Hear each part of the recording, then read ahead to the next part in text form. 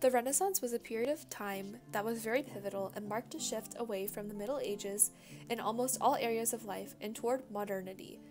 Renaissance means rebirth and marked a time of renewal for many individuals. During the Renaissance, there was a pivotal and cultural flourishing of art.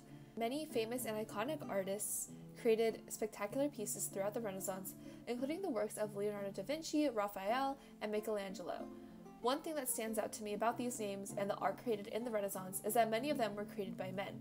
The reason for the large amount of male painters is because artist workshops, where artists learn and develop skills and styles, also became an important space for socialization, where women were not allowed because of concerns about modesty and appropriateness. This is because in the Renaissance era, practice of life drawings, which were essentially nude art, became most popular amongst these workshops. However, there were exceptions to the majority of richer male artists, and some women would learn how to paint and leave a legacy with their art despite the norm, such as Isabella d'Este and the subject of this video, Sofonisba Anguissola.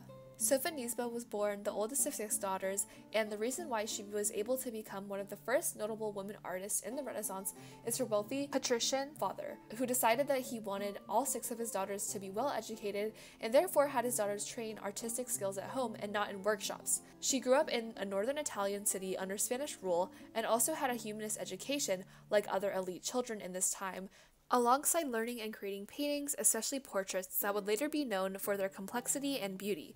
The work of hers that I will be analyzing today is Bernardino Campi painting Sofonisba Anguissola, painted in 1559. This painting is a very complex painting of her teacher, Bernardino Campi, painting her. It is almost like a story inside a story, like Russian dolls, with a self-portrait inside of a portrait. Some have commented that this might be an elaborate joke that Sofonisba wanted to create.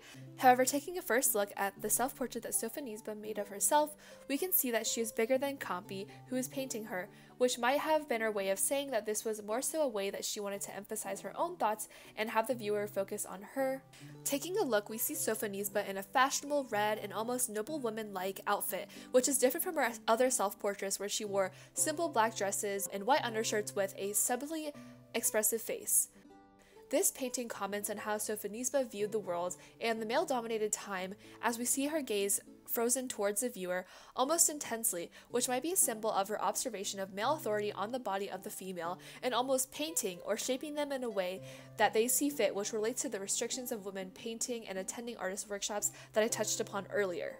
Furthermore, an extremely interesting and unique feature of this painting is that we see her draw a third arm meeting the hand of Campi's, almost correcting him in the painting. This could be interpreted in many ways. First, the student correcting and becoming the teacher is a common theme throughout life, and this might have been her way of showcasing that she has finished learning from Campi and is ready to further her own style and take over teaching others, or even feels as though she is better. This is different from her other paintings where she depicted herself as a contemplative artist, whereas in this picture she feels more able to depict herself as jovial, which might indicate her confidence in conjunction to the larger size of this double portrait as well. In person, this is larger than her previous paintings. However, this third arm might also relate to the idea that she doesn't like the idea of men painting women and crafting women in a male-dominated culture, and her hand was there to stop him. The strong gaze in her third arm might have been Sofonisba's way of telling the viewer a snapshot of the male-dominated society in which she lived. Furthermore, this painting in general that definitely pushed the limits of the genre of portraits might have been her way to comment on the cultural restrictions she felt as a woman as well, especially in art. Once again, this painting happened to be one of her largest pieces, therefore she might have wanted this to be a statement piece. Looking more at Campi, we see a strong gaze towards the viewer and a very detailed depiction of him in action painting, which once again might have been a comment on the passive object of the female and the active subject of the male. Sofonisba complicates this relationship by having Campi look out at the viewer of the painting. In this context, we almost become the active maker of this painting, once again playing the Russian doll effect. She utilizes Renaissance elements and creates the painting like a window continuation of our world with Campi's gaze, and also creates a vanishing point where people pay attention to her gaze, a popular tactic in the Renaissance era as well. Furthermore, an element that is seen in many Renaissance artworks is the use of chiaroscuro, which means light-dark.